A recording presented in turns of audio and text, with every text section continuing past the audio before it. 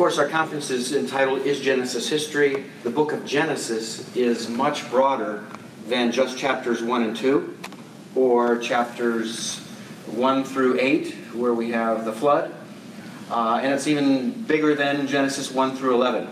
Of course, Genesis 1 through 11 is a unit before we come to the beginning of the patriarchs, beginning with Abram, going all the way down to Jacob and Joseph. But because it's so much richer and covers so much more of the period of biblical history, we don't want to lose sight of the other important parts of Genesis. So our focus today is going to be on essentially the lives of Jacob and Joseph. And I want to some measure, not a complete measure until our other session picks this up, but prove to you that we have historical evidence for Jacob and Joseph.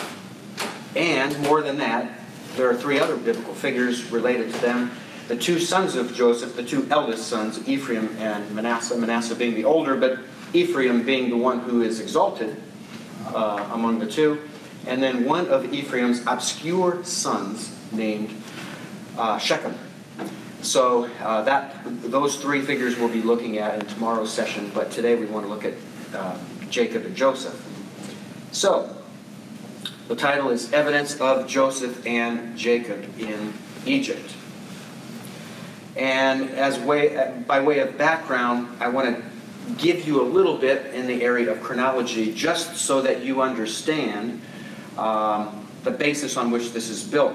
And the reason this is necessary is because there are different chronological views out there. There's a late Exodus view that suggests that it's the 13th century BC when the Israelites leave Egypt in the Exodus. And if that's the case, then the numbers change as you go back in time to Jacob and Joseph's era. Because, according to Exodus 12, 40, and 41, it's 430 years to the very day before the Exodus that Jacob enters into Egypt with his family to live there permanently for God to protect them. So, because of those numbers, obviously, being, taking you not back as far in history if you believe in the late Exodus. So let's say if 1250 is your year for the Exodus, 430 years would be 1680 BC. Well, that doesn't work with the proper synchronization of Israelite history and Egyptian history. What only works is if you have 1446 as the year for the Exodus, and then go back 430 years from that. And of course, there are other views out there, such as a 215-year sojourn, which is not really the correct view. The correct view is the 430 years in Exodus 12, 40, and 41, which is actually confirmed by the proper exegetical treatment in Galatians chapter 3 of the 430 years mentioned there. In that text, many biblical historians and weekend Bible enthusiasts interpret that to mean that it was 430 years from Abram. But that's not what the text says. The nearest antecedent there is not Abram. It's his seed, one of his seed, and it's given in plural. And the final seed who receives the promise directly is Jacob himself in the very year that they go down to live in Egypt. So that's when the clock starts for the 430 years to be counted until the time of the Exodus. So Galatians 3 is often misinterpreted, and the period of the sojourn is changed because of that misinterpretation. So we want to look at the chronology that I think fits much better, much tighter. So taking 967 BC as the year when the construction begins on the first temple, that's what the Israelites, or the Jewish people today, the Israelis, will call the temple that we usually refer to as the Solomonic temple. The temple built under the authority and commission of Solomon, because David wasn't allowed to build it. So 967 is when the construction began. 1 Kings 6:1 says that in the 480th year after the Exodus, that's when the construction began. Well, because of Neo-Assyrian synchronisms, we're able to nail down 967 as the right year for the construction of the temple. But then we would go 479 years and change, because it's the 480th year, not 480 years. It's the difference between a cardinal and an ordinal number. 479 years and change goes back to 1446 BC. So that's our hard and fast year for the Exodus. In my 2006 Master Seminary Journal article on the Exodus Pharaoh, I try to prove that it takes place on the 24th of April, even more specifically. And that can be confirmed through astronomical evidence. Then, according to Exodus 12, 40, and 41, we go 430 years back from that, and that takes us to 1876, the year when Jacob moved his family to Egypt. So that is our hard and fast peg in the ground in the absolute timeline. Now, I don't want to walk through all of the evidence for the chronological issues and prove to you that this is the right chronological system. I could do that, but we're going to skip all of the evidence. I would simply say this in very overview, summary fashion, that the chronological system developed by Ussher is filled with flaws, and that the most careful, most accurate, most thorough chronological study ever undertaken was that done by a German-American named Edwin Thiele. And his work is extremely well thought through, extremely solid, and he provides a true basis which very carefully, very accurately deals with the different calendar systems within Israel and Judah. And at times, the Nisan calendar is used, at times the Tishri calendar is used, and he unravels all of the difficulties that are inherent within the issues of chronology. Very few flaws in his work. The few flaws that are in his work, just about all of them I would guess, were resolved for my liking by a man named Roger Young, who I believe to be the best living biblical chronologist.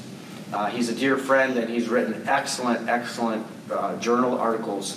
So I'd advise you to go to his academia.edu website or his personal website, download those if you're really interested in chronology.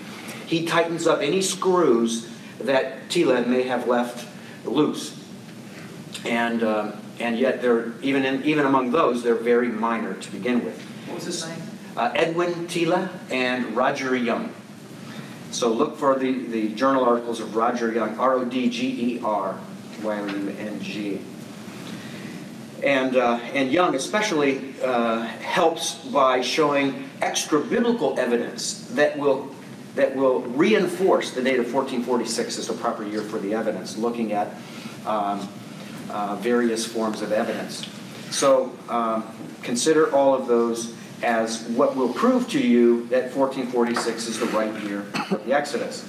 Then, of course, we have to deal with Egyptian chronology, because if we're going to talk about Israelites in Egypt, we have to know their chronology, and more importantly, or just as importantly at least, we have to synchronize properly Israelite chronology and history with Egyptian chronology and history. Because if we misconnect, we can elaborate all we want about connections between the two, when in fact we're arbitrarily, maybe accidentally, creating these inaccuracies because we haven't done a careful job of synchronizing properly. And actually 1876 for the year Jacob moves in to Egypt, and 1446 for the Exodus, those fit perfectly with not only Egyptian chronology, but Egyptian history. And they fit precisely to a T. If I had more time, I would show you examples of that. So the Egyptian chronological scheme begins with the pre-dynastic period, which goes through what's called Dynasty Zero. It's more of a political term than a chronological term, Dynasty Zero. But that comes first. It's difficult to say when it begins. It's typically dated around 4000 or so BC, but I believe we have problems with that date that can be resolved. So probably sometime very early in the 3rd millennium BC, we have the beginning of the pre-dynastic period. And then the early dynastic period, dynasties 1 and 2, the Old Kingdom, dynasties 3 through 8, that's where we have the pyramids built. That's between 2500 approximately and 2170. The first intermediate period, when Egypt becomes weak, they no longer become the unified two lands. The Hebrew word for Egypt is Mitzrayim, and Mitzrayim is in the dual, which means a pair. In English we have singular and plural. Hebrew and Middle Egyptian have singular, plural, and dual. So plural only begins with 3 and up. Well, in Hebrew, Mitzrayim is in dual because Egypt is known as the two lands. There's Upper Egypt in the south, and there's Lower Egypt in the north. And the Israelites understood that and incorporated it into their term for Egypt, which is really fascinating.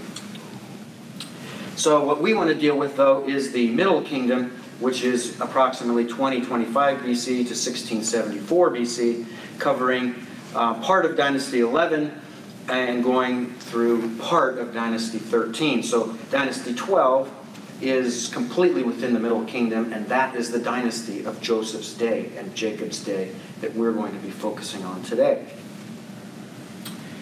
So Dynasty 12, this is a king list according to the reigns that I've worked out after long and careful work, a lot of revising along the way. I can't even guarantee I'm finished revising the exact dates of these kings, but you can find this again on my academy.edu website and download the PDF, which will give you dynasties 12, 18, 19, and 20, I believe, the regnal years of all of the Egyptian kings. So our focus, though, is going to be on just a few of those kings. So if I had more time to prove it to you, I'd go into the astronomical evidence behind how we know we can date Egyptian chronology with precision. That astronomical evidence provides, through the observance of the rising of the Sothis star in the sky, provides a 25-year window where scholars who do accept astronomical evidence agree or disagree with one another. So there's the high chronology, the middle chronology, which only begins 13 years. It's 13 years offset from the high chronology, and then the low chronology, which is only 25 from the high chronology. So there's only a 25-year window of difference among scholars who accept astronomical evidence as accurate. There is a papyrus from Lahoun, the site of Lahoun in Middle Egypt. It's actually, this is incorrect, it's British Museum Papyrus 10012 that was found in the Fayum in 1899. It records one of these heliacal risings of Sothis, and it ties it to the king at the time, who is Sesostris III. So Sesostris III's reign can be a tent peg, if you will, for the entire 12th dynasty. So if you know the right regnal lengths of all of the kings of the 12th dynasty, you know exactly when they would have ruled on our absolute timeline. So that being the case, the papyrus dated to year 7 of his reign, and that allows us to establish with confidence the dating for the entire 12th dynasty set of kings that we have. So again, we won't be going into a detailed discussion of all this evidence. You can see this in the DVD. It'll be up here long enough that you can hit pause if you get it, and you can read through all of this and contact me if you have any questions or want to discuss it. So that takes us to Avaris, the site of Avaris, which is the hometown of Jacob. You know it in the Bible, in Exodus 1, or what is it? Well, we'll look at the passage in Genesis in a little bit, but you'll know it as the site of Ramses. Now, we have a problem with the site of Ramses, which we're going to discuss very soon, but first we want to focus in on Avaris. So we start with our tree, with Abram, being not the first in his line, of course. He had his own line before him, but he's the first in the promised line, the line that God promised to be his covenant people. Begins with Abraham, Abram, who later becomes Abraham, who was born in Ur, then his son Isaac, born in the Negev, which is in Canaan, and then his son Jacob takes on that mantle, who's also called Israel, and he's born in Canaan as well. Then to him is born Joseph among the 12 sons of Jacob. And it's through Joseph that we have Ephraim and Manasseh, whose identity we can pinpoint in Egypt itself. So they, of course, Ephraim and Manasseh, it's important to note, they were born in Lahun. I would say in the city of Lahun. It's not listed in the Bible. It just tells us that they were born in Egypt. But Lahun is the most logical site for it, and if I had more time, I could prove that to you as well. So let's look at the biblical text that will introduce us to this passage, and especially get us involved in this controversy of Ramses. So it says this in chapter 47, verse 11, my translation. Now Joseph settled his father and his brothers, and he gave them property in the land of Egypt, in the best of the land, in the land of Ramesses, just as that which Pharaoh had commanded. So we note here that Ramses II lived and ruled from 1290 to 1223. He's the one who built Per-Ramesses, the city of Per-Ramesses, as his capital city, the capital of the 19th dynasty. So being that the site of Ramses, or P-Ramesses, or Per-Ramesses, was not built until the 19th dynasty, the problem comes, well, how do we account for a biblical site where Jacob would settle and where Moses would from where he would launch the Exodus?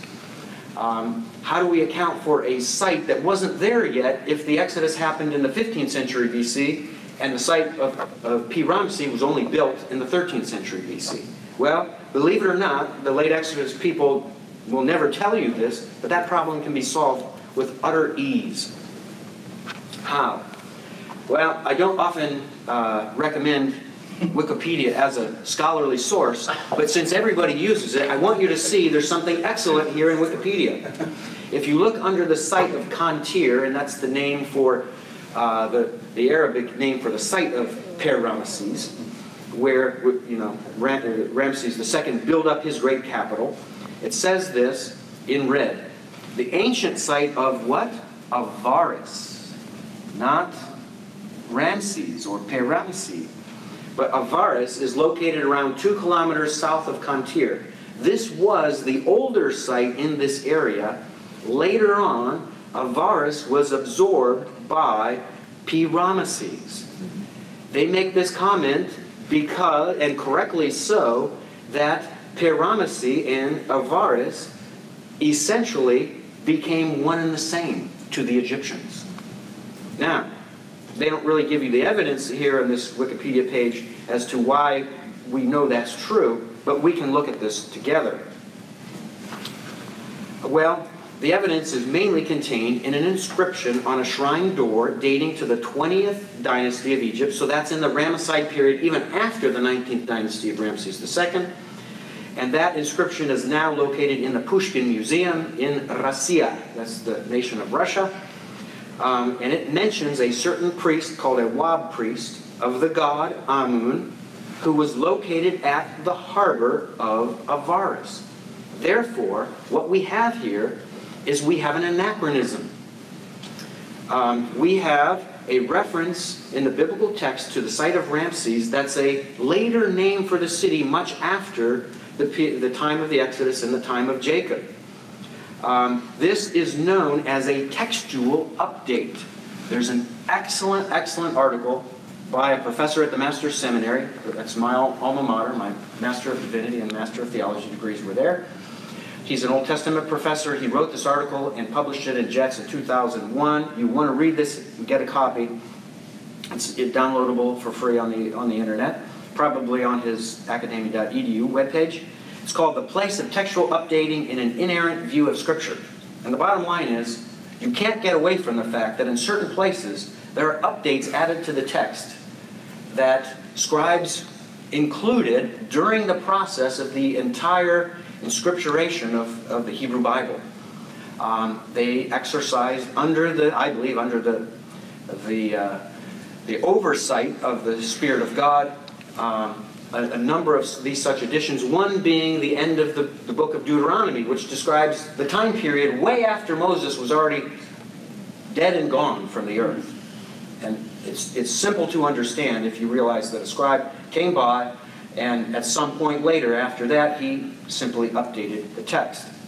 Now, how do we know that this is true? Well, because of that inscription, we know that, okay, Per Ramesses is located here in the upper right, and all of this below and to the left, to your left, is the site of Avaris. So this is Per Ramesses. So in the 19th and 20th dynasties, that was the great capital of the Egyptian nation. And the people mainly lived up in this area. So the Wa priest probably lived somewhere here, and he took a trip down to the harbor right here, which is on the Pelusiac branch of the Nile River, and he was essentially jumping up and down and saying, I'm here at the harbor of Avaris. He didn't say Per Ramesses. He said, I'm here at the harbor of Avaris. What does that mean? It means in the minds of the Egyptians that Avaris wasn't just this, the ancient, more ancient site that goes back to earlier dynasties and earlier periods, but Avaris is also this. So it's all one and the same site, not completely divisible sites. Therefore, you have reason to suggest and support the notion of a later Israelite scribal update to change the name, which I believe would have been Peru Nefer when Moses actually penned it, and later it was changed to Per Ramesses. And they did it not to confuse people, but to allow their readers to understand the correct site name for what it was in their day. Because in the day of the later Israelites, they wouldn't have known about Peru Nefer. They wouldn't have known that this was Peru Nefer at the time that Moses led the Israelites out of Egypt. It was a term that had gone out of use for the site. So they updated the text because it's true and accurate that this is all one site in the minds of the Egyptians, and so therefore in the Israelites' minds it was one and the same site too, and that's why they updated the text. All right, so we're going to be looking at the occupational areas of R1 and F1. R1 is where in the 12th dynasty, during the lifetime of Jacob and Joseph, the Egyptians already had an occupation there. And where you see in the top of this in the black, right to the left of R1, and that's 1 in Roman numerals, was their temple to the originator of the 12th dynasty, which is Amenemhat I. He's the founder of the 12th dynasty. So once he was dead, they, of course, deified him, and they built the temple to honor him and to worship. So that was their enclave. Well, Asiatics, and Israelites, of course, qualify as Asiatics because the Levant begins Asia to the east of the Mediterranean, just as to the north of the Mediterranean, modern Turkey, ancient Anatolia begins Asia. All of that is Asia. So everyone will admit that Asiatics in the 12th dynasty moved to Egypt, specifically to the site of Avaris, and they settled there, and they settled in F1, which is on the left side of the screen, and you see all those black spots. Those are where Manfred Bietak, an Austrian archaeologist, and his crew excavated, and this has been going on, I believe, since the 1960s. It's been a virtually continuous excavation project. And they don't know it, probably, but they are uncovering incredible things that will teach us about the ancient Israelites when they moved to Avaris. So this is a phasing scheme to show you the periodization of of the area, when it was inhabited, when it wasn't, etc., when certain parts of this of Avaris and so forth were inhabited. So for our purposes, this column here, R1, is what we're going to be looking at, and especially even more so F1. Now, the further down it is, the older you are, the older it is, and the further back you go in time. So as we look further up, the time goes along toward our day. So it starts with early Bronze Age 4 in the Levant, which is equal to dynasties 10 and 11, and into dynasty 12 in Egypt, and so forth. So our focus is going to be right in this area here, where we have an occupation in C1 and 2, and then following that, actually in F1, we want to look at D2, small d / Arabic 2, and then D1. Those are the two main occupational phases that begin the Asiatic residence there that I'm attributing to the Israelites. I and many others, Bryant Wood and many others would agree with this. So let's see if there's anything more. Oh, a couple chronological considerations within the 12th dynasty, looking at the time from 1876 down to 1859. So it's 1885 when Joseph interprets the dreams for Pharaoh. 1878 is the year when Sesostris II and III have a transition. So Sesostris II dies, and Sesostris III comes onto the throne, and this actually happens to coincide with the very year when we have a transition from the 7 years of abundance to the 7 years of famine. It's convenient. I didn't plan it that way. It just worked out like that. But we can refer with confidence to Sesostris II as the abundance pharaoh, Sesostris III as the famine pharaoh. Then, of course, 1876, we know that year. 1859, that's the year that Jacob dies. And we have another coincidence of two important events in the same year. Not only does Jacob die in that year, but we have a transition where Sesostris III brings his son, Amenemhat III, onto the throne, and they rule together as co-regents. And the way it worked in the ancient world, and at least in Egypt, was that the younger pharaoh, the son who joined his father on the throne, he's the one who did all of the daily duties of the pharaoh. He had to run the country. The father was smart enough to go into semi-retirement and just enjoy life as a king who had, accomplished great feats in his reign and now could enjoy the rest of his life. 1805 is when Joseph dies. So Sesostris II, who is he? The abundance pharaoh. Sesostris III, the famine pharaoh. Amenemhat III, he's the pharaoh whose rule began in the year of Jacob's death.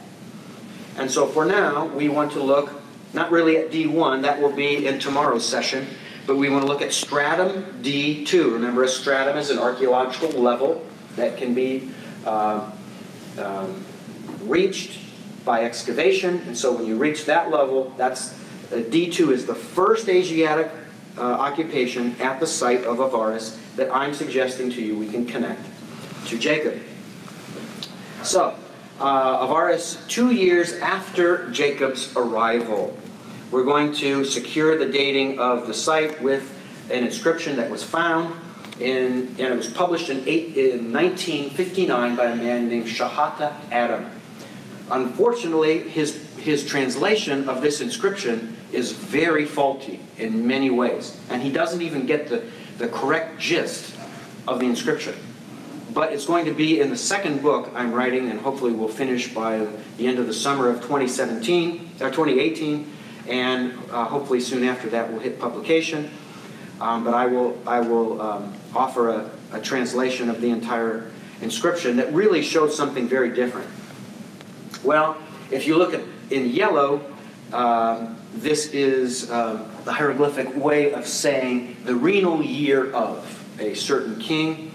And then in green is the birth name, and every pharaoh had 5 names, 5 official names. At birth he receives 1. The birth name of Sesostris III, who is the famine pharaoh is listed in green there, Senwosret, also known as Sesostris. So we know from a lot of different reasons that this is definitely Sesostris III. So the value of this inscription is that it served as a sealed contract between Asiatics and Egyptian priests. And its date is 1874 BC, which happens to be his renal year 5, or 5 years into the famine, the 5th year into the famine. So here's what the inscription says, and we can skip all of the preliminaries and go right down to line 6, where it says, "The digging of a dike for the temple estate of Amenemhat I." So remember, Amenemhat I is the founder of the 12th dynasty. The Egyptians made a temple for him to worship him, and it was located just to the south of that part of the Pelusiac branch of the Nile that would make its way off to the north into the Mediterranean Sea. So they needed to dig a dike for this temple estate. Well, guess what? If you study Joseph's life in Egypt, well, if I were to show all of this to you, you would see that Joseph was about many things, but one of them was about building dikes. And the greatest dike that he built was at the site of Lahum, where he probably first went after he was elevated by Pharaoh. And that began what's known as the exploitation of the Fayum. If you look at a map, a satellite map of Egypt, you'll see this line of vegetation where the Nile goes all the way up to the Mediterranean, and then part way up you'll see this little vegetation area off to the left, and that's the Fayum. Every Egyptologist who knows the 12th dynasty will tell you the exploitation of the Fayum as a breadbasket for Egypt only began in the reign of Sesostris II. Who is he according to biblical chronology? The abundance pharaoh. So Lahun is where Joseph would have settled first to be able to complete that operation, to begin the mass production of grain to supply Egypt that could be used both for them and for storage and for selling to foreigners at the time of the famine.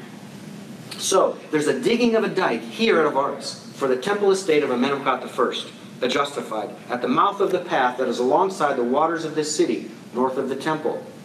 The length of the mouth of the path that was uprooted was 26 cubits, and that is approximately 13.6 meters. The stela, right, because this is written on a stela, we saw that stone stela. It looks like a tombstone with hieroglyphic inscription on it. The stela was sealed, right? You have a signet ring, or you wear it around your neck, and you seal it by the hand of the Sem priest. That's one person. His name is Eep. And second person, and by the overseer of the administrative division of foreign land. And he is a foreigner. There's a hieroglyph next to his title that is a Levantine person. So he's clearly a Levantine person. So there's an Egyptian priest. He's probably in charge of all the priests for the temple there. And then there's an Asiatic whose derivation is the Levant. And of course, Canaan is part of the Levant, southern Levant. So they make this pact together. They both sign with their signet rings this stela. And I bet you 28 cents that if you go and look at that stela today, you could turn it over, and either on the back of it or on one of the sides, you will find 2 seal marks. I haven't gone and seen it myself. I'll bet you that they are there, because that's what the inscription tells us. And then his name, the name of the Asiatic. Horus, and Horus is who? He's the king of the gods in the Egyptian pantheon. The king of the gods is in his son. That's his name. And implied the Levantine, because of that hieroglyph that shows that he's a person from the Levant. Then, something new, something different. The workmanship is of my hand. Now we come to first person. Who is my? Who am I here? Well, he defines himself. He says, I am the head of the household. That's a title. I am son of Sobek. That's a name. And then he calls himself the ruler of this city. He is a big shot who is the mayor or ruler who oversees the entire site of Avaris. He has sovereignty there. He's a great man. And then it says this, and I believe this is a reduplication. He's calling himself another name. Why? Because the Egyptians probably called him two names. Horus is at the forefront. Son of Horus is at the forefront, senior. So there's a Horus is at the forefront. You know, the king of the gods is at the forefront, senior, and there's a king of the gods is at the forefront, junior. And he's calling himself junior, who is senior. Well, I'll let the cat out of the bag and suggest to you that senior is Jacob himself. And that Jacob is also on this stela as the overseer of the administrative division of foreign land. And he's also called Horus, the king of the gods, is in his son. So Jacob is called two names, and I think Joseph is the other person, and he's called two names. Son of Sobek, and the king of the gods is at the forefront. That I'm going to attempt to prove to you both today and tomorrow. The identity of Sas Sobek and Horemheb Jr. Who is this God? And I've already told you, so you know, right? But you're saying to me, and legitimately so, prove it to me. I would love to. Thank you for the opportunity. So if you look in the red, this gives us a description of this person in first person who's responsible either for the inscribing of the stela, or the construction of the dike, or both. Either way, he is the controller of the entire city of Avaris. So he is a bigwig. And it says here that the craftsmanship is of my hand, and then it says, head of the household. Since I can't use a laser pointer here, here's head, this, and this is a house, head of the household, and then it's this hieroglyph that has no pronunciational value. I like to call this affectionately the touchdown hieroglyph, because he is definitely saying 6 points here, right? That hieroglyph shouldn't be used there. It's out of place, absolutely out of whack. What you should have there is a normal seated man hieroglyph that you can see right here. That is to designate you're a person. The fact that the touchdown hieroglyph there, it goes back to the meaning connected with that hieroglyph, which is one of two things. Either that's there's the meaning jubilation there, that's the hieroglyph connected with praising or showing jubilation, or it's the hieroglyph for something or someone who is extremely high or tall. Now, I don't think he's calling himself a tall man. I don't think he's calling himself a jubilant man here. I think, in the context, calling himself head of a household. What household? Pharaoh's household. This is a typical title used of Pharaoh's house. He's saying, I'm the head of the household, and I'm a high person. That's who he is. He is a high person. You can't dispute that. Well, you can, but you can't get away with it. And then it gives his name, which is, you see the alligator, or crocodile, it doesn't look like a crocodile at the end of that line, but it is. To our left of the touchdown hieroglyph, that's a crocodile, or alligator. And then this first hieroglyph here is the saw bird, and that means son. So it's son of Sobek. Well, who is Sobek? Sobek is the god connected with the alligator, and he is especially known as the god who nourishes and enriches through the life-giving waters of the Nile River. That's the association of the god Sobek. Now, what did Joseph do? Well, again, I don't have time to show it to you, but if I did, I would show you that he, through his work accomplished at Lahoun, used the life-giving waters of the Nile River to allow life to blossom in Egypt during the time of the famine. That's what he did. So I believe that the Egyptians saw that and knew that and gave him that name, son of Sobek, because of his role in using the life-giving waters of the Nile to provide for the Egyptian people. Does that make sense? You with me so far? Good. Okay.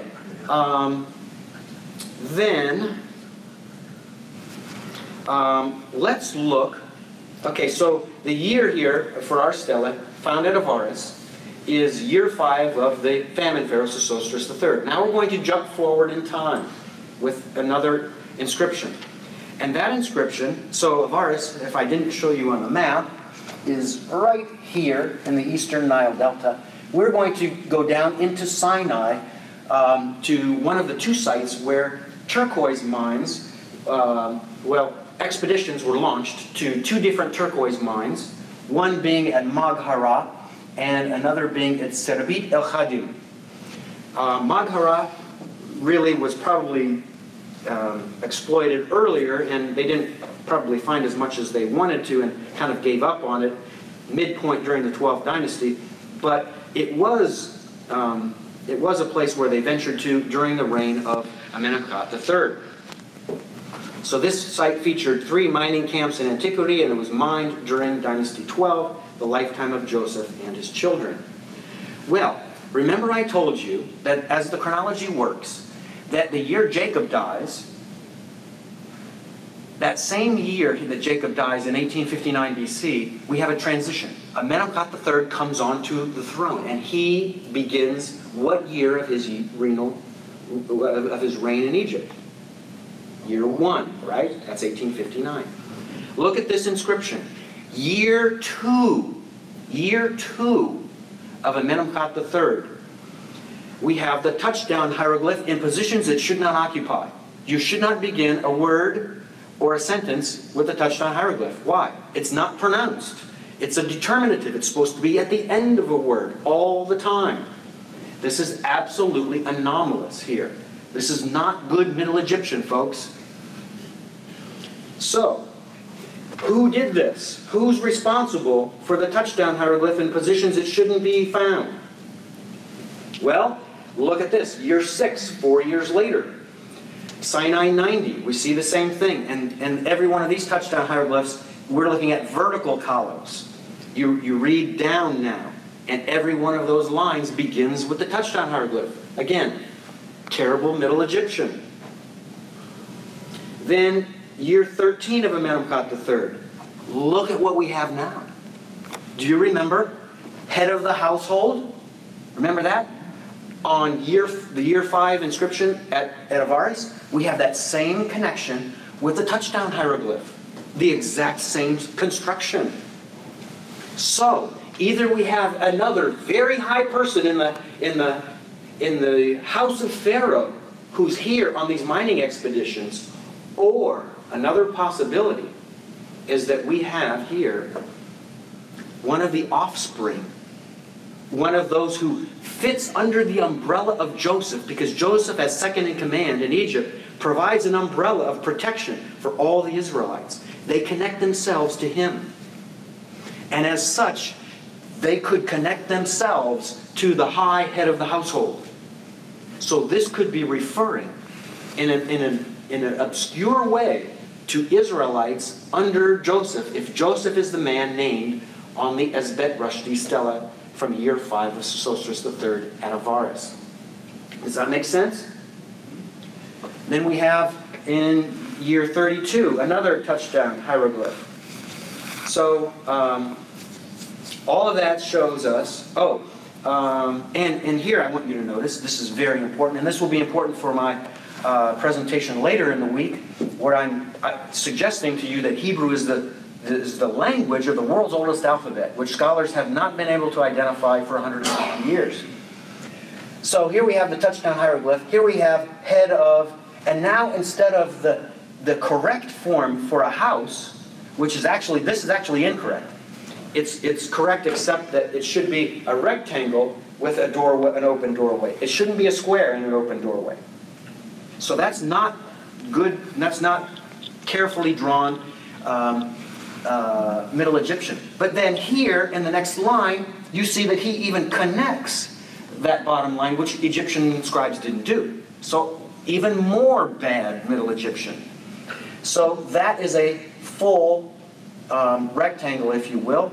And then on this inscription, you see, just to the left of the head, you see two houses. One, and there's no open doorway, so that's bad. One of them is a rectangle, and the other is, it's more like a square, but if anything, it's a rectangular with the longer ends going up.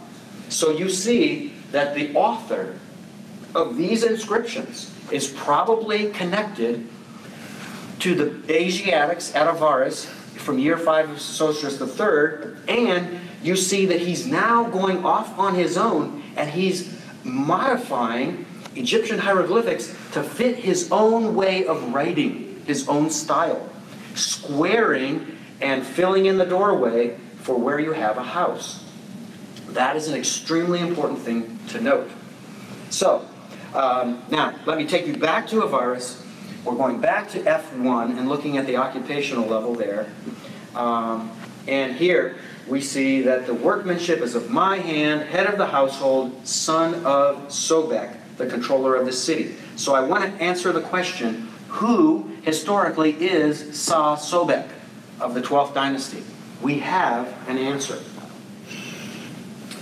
So, on seals, this one, the first one being 1331, we have the inscription Iri Wepet, which is he who is at the top, used of Sa-Sobek. So the name Sa-Sobek shows up on this seal, right? Because, and it's really probably an impression, it's a seal impression. But the name Sa-Sobek is there, and then the title, he who is at the top. What does that mean? He's at the top, folks. On seal 1340, where it says Sa-Sobek, it reads, Chati en Chefet Cher, vizier who is in the front, Sa-Sobek. Wow. What is a vizier? Second in command. Sa-Sobek is second in command in Egypt. On seal 1335, you read this. Just the translation now. The king's wise man, Sa-Sobek, the Lord, the revered, may he live again. What did Joseph become in Egypt? Well, all of Pharaoh's what? Tried to interpret his dreams. Wise men. None of them proved wise in dreams, did they? Did he? Not one. Who did? Joseph. Who do we have here? Who is Sa-Sobek? The king's wise man. Seal 1332. Sa-Sobek is called the great controller of the city.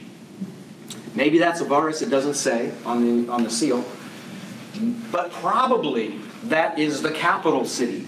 And at the time it would be Ichtawi, the capital of the 12th dynasty. So he is a great person, one who controls the most important city in Egypt. This is Sa-Sobek, folks. This is Sa-Sobek.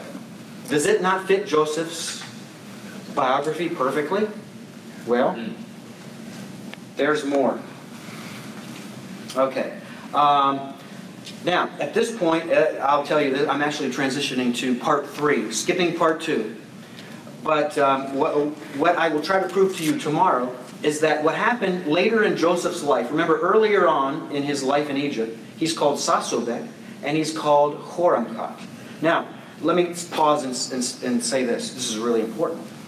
Why would Joseph be called the king of the gods is at the forefront? Why? Because that's what Joseph was like. You receive a name in the ancient world when something distinguishes you to give you that name. You know what's beautiful about Joseph? Okay, Joseph is brought into Pharaoh's presence. He knows he's going to be interpreting this dream. He knows what's coming. You know, he was consulted and told that the Pharaoh had this dream and you need to interpret it for him. He knows he's going to interpret the dream. But what does Joseph say? It is not in me. That's what he says. It is not in me. And then he gives credit to God and says, it's the Lord who will give you the interpretation of the dream. It's not I. The Lord will do this for you. Who? The king of the gods. So when the Egyptians looked at Joseph, they said, wow, This guy puts the king of the gods at the forefront of everything he does and everything he says. He doesn't give himself credit.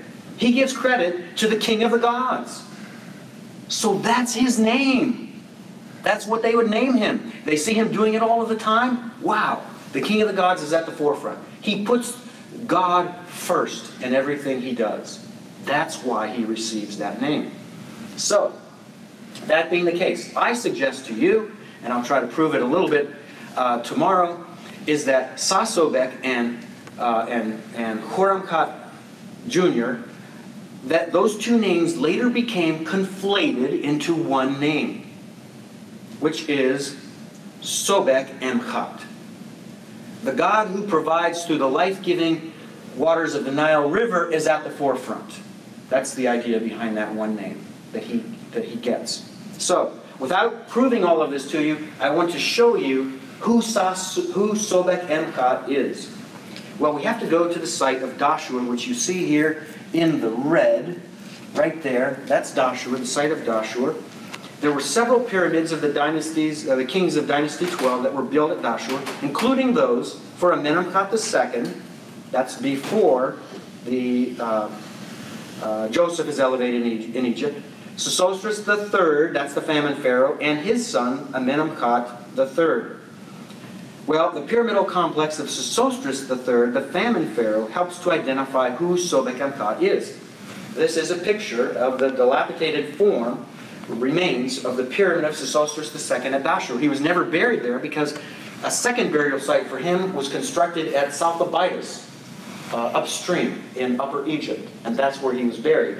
But his first tomb, his first pyramid, was built at Dashur.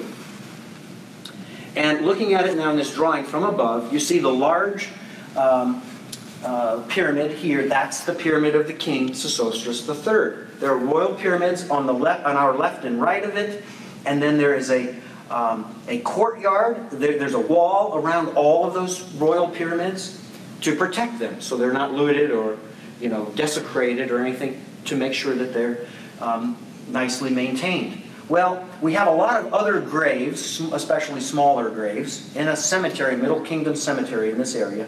Then we have an in-between. Between these elaborate pyramids and the common, or the more common, the less impressive tombs, we have three mastabas. We have this one that's the closest to the kings, this one that's smaller and to the right, and then a third one. The third one, the furthest away, we don't know who occupied that one. The middle one, we know his name because an inscription has it. His name is Nebet. The closest one to the king's pyramid is that of a man named Sobek-Emkhat. Now, Egyptologists are convinced which of these would have been the first vizier of Sesostris III's reign, which would be the second, and which would be the third chronologically. Which do you think is first? Who? Joseph. Sobek-Emkhat was first. Why? His was built the closest to the king, and they were further away as the new viziers took on their office. Now, think about the chronology for a minute. Joseph is still second in command 2 years into the famine when Jacob brings his family down to Egypt, right? He's still second in command. So technically, if Joseph takes the office of second in command in Egypt under the famine pharaoh, who's Sesostris III, and he holds it again in 2 years into the famine, and I already told you Sesostris III takes the reign, begins his reign right in the transition between the abundance and the famine years, then who has to be on the throne biblically? Who has to be in the position of vizier at the very beginning of Sesostris III's reign? Joseph has to be. Where is Sobek-Emkhat? First vizier under Sesostris III. Fits the historical chronology perfectly. That's a blow-up of the pyramid of Sesostris III and the royal pyramids around it, and the courtyard around that, and the walls that are around it. This is a close-up of the mastabas of Sobek-Emkhat to the left, Nebet in the center, and an uncertain one on the right. And by the way, you see that the wife's tomb of Sobek-Emkhat is to the upper area. The French archaeologists who excavated Sobek-Amkhat's mastaba determined that the owner of this tomb, who was buried there, his body was robbed out in antiquity. What happened to Joseph? His body was delivered to Canaan and buried. Fits the biblical chronology perfectly and the biblical history. So this will identify these stone casing slabs will identify Nebit's mastaba. This inscription, especially this right here, this is part of Chati. That's undeniable. One of the most important titles of a vizier, which means shrouded one. You know how Moses had this veil over him, right, to protect him from all the people because he sees the glory of God? It's the same idea in Egypt. Well, it's more or less the same idea, that the vizier is the shrouded one. He is, he's supreme. He's not among the common people. He's guarded from them. He's shrouded in mystery. So, then Sobek-Amkhat's name is attested on a mastaba at Dashur. So actually, this is a drawing of the remains of a quartzite offering table that was found in this first vizierial mastaba, and it gives enough information to identify who is the person who lived there. And so basically what it tells us is, okay, we have Amkhat. Okay, here we have an owl that makes the M sound. M. Here we have I don't believe it or not. Oh, no, I'm sorry, this is Sobek M. So this is Sobek, that's an alligator, that's an M owl, and then this part is broken off and missing. So we have Sobek M on this quartzite offering table. And this is a reconstruction by a friend of mine who graduated from the University of Toronto, an Egyptologist. He reconstructed the entire thing, and he'll be publishing this. This is absolutely unpublished. But he'll be publishing with the Metropolitan Museum of Art. His name's Kei Yamamoto. So he did an excellent job with this. And as he restores it, here is a lion with its paws, with its forepaws. And that is Khat in Middle Egyptian. So he suggests it reads Sobek M Khat. And everyone within the field of Egyptology agrees. On another stone slab found at the mastaba of Sobek-Amkhat was this partial inscription, which is the tail feathers of an owl, so the M sound. And it reads down, and here we have the lion with its paws, and then the bread loaf, which makes the T sound, and here it's redundant, M-Khat. M-Khat. So we take the quartzite offering table, Sobek M, and we take M-Khat from here, we join them together, and it's the name Sobek M-Khat.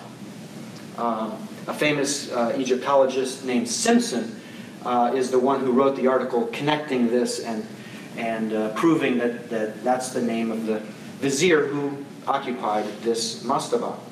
So, I believe the last thing to look at for us is the funerary inscription of Sobek-Amkhat himself, which was not found in his mastaba.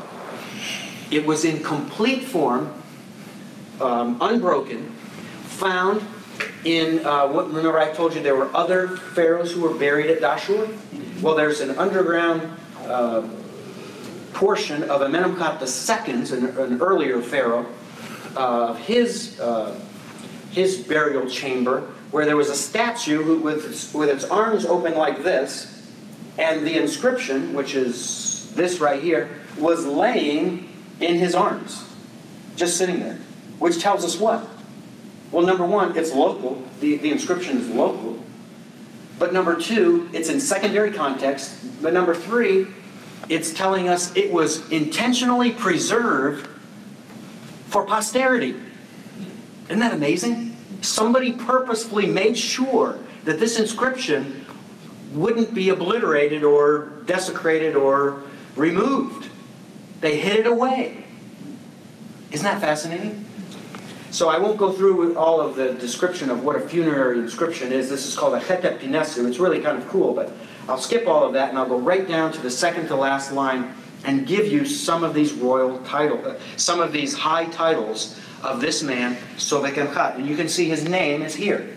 There's the alligator. It looks like a dog or a horse kind of a thing, but it's an alligator. So Sobek Emchat, that's his name. So here is the ka of, or the spirit of, and then we have this title string. The first one, highlighted in brown, is member of the elite, which is only a title only given to the highest people under Pharaoh, the very highest. Then next is foremost of hand. That's also an extremely high title, not quite as high as member of the elite. Then we come to the one in dark blue. This is fascinating. Literally, it says, controller of the entire land. Controller of the entire land. This title is unknown anytime elsewhere in Egypt's history. It's never before used. Never found. In fact, the world's foremost authority on Egyptian titles of the 12th dynasty in the Middle Kingdom, who's from Europe, I won't tell you his name, he even, when he knew about this inscription, he didn't publish it. He referred to this title here, the controller of the entire land. He saw that, he knew it was wrong, and he amended the text to say something different in his book, to give it a different title. Because he refused to believe that a man can hold the office of controller of the entire land, because only Pharaoh holds that office. Here it is. Sobek Emchat is controller of the entire land. If you open your Bible to Genesis 41:41, what are you going to see? Joseph is described as having control of all of Egypt. That's part of, what he receives from the Pharaoh. The Pharaoh entrusted him with everything. Only in his title as Pharaoh would he be greater than Joseph. That's it.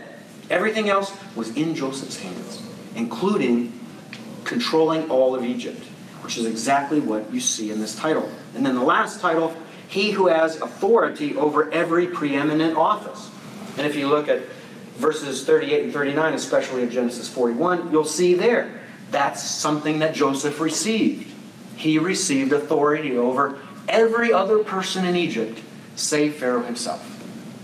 So all of this describes perfectly some of the things that we see in the Bible that are true of Joseph. And again, everything matches, everything that archaeology can tell us, or epigraphy can tell us, it supports the biblical narrative. It authenticates the historicity in the biblical text, which is absolutely phenomenal. And all of this, again, is going to be published in my book, second book. So, all right. You know what? For time's sake, how about if we end there? Any questions? I don't want to take more time than I should. I have a question. Yes, sir. Why is the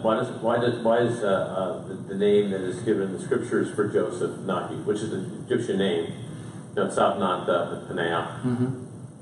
Do you accept Kenneth Kitchen's idea that we have a metathesis, and so it simply means he was called Paneah, which would mean the light or something like that?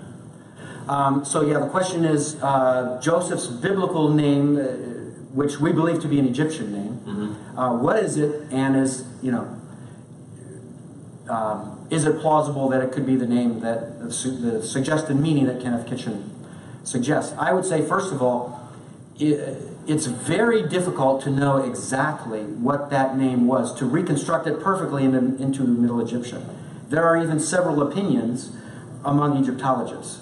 So I don't even know that we can say with certainty that we have the right breakdown of what it was in Egyptian. So I would say that Kitchen absolutely can be right. He may have it correct. And I think Hoffmeyer, even last I knew, Hoffmeyer supported Kitchen's view of the meaning. So it's very plausible. But the second question, I don't know if you asked this or not, would be, and I've been asked this before, why wouldn't we see that name for Joseph here in any of these inscriptions? That's a good question. I don't have an answer that is 100% satisfactory even to myself, but I would say this.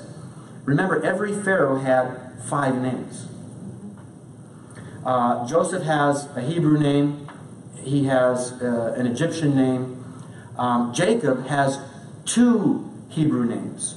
Abram has 2 Hebrew names. Sarah has 2 Hebrew names. So, undoubtedly, Jacob would have been called something in Egyptian. So he had at least 3 names, right? Well, I don't think it's implausible to suggest that Joseph had multiple names as well. So I just think that the name that got put down into Scripture is one of the names he was given. And remember, all of these are names assigned to them by Egyptians because of something they see in them.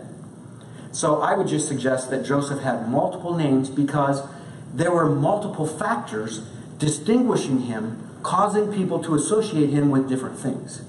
So that which is handed down in Egyptian records is more momentary, it's official, and so forth. Probably the name that's recorded in the biblical text is more personal, maybe the one name that Joseph would have accepted most, or Ephraim and Manasseh would have accepted as being most endearing to them, and that's the name that found its way into the Scripture. So that's pretty much how to answer it.